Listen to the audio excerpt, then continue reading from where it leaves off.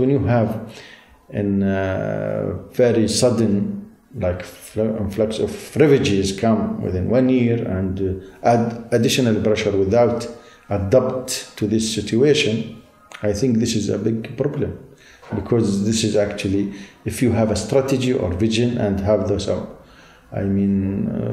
number of refugees coming in 2-3 days, so it collapse everything. And you have to start your planning from scratch. But the agriculture is well known. We know how much it uses. We know we have agricultural area. We know we have limited resources. So, at least we adapted to the situation.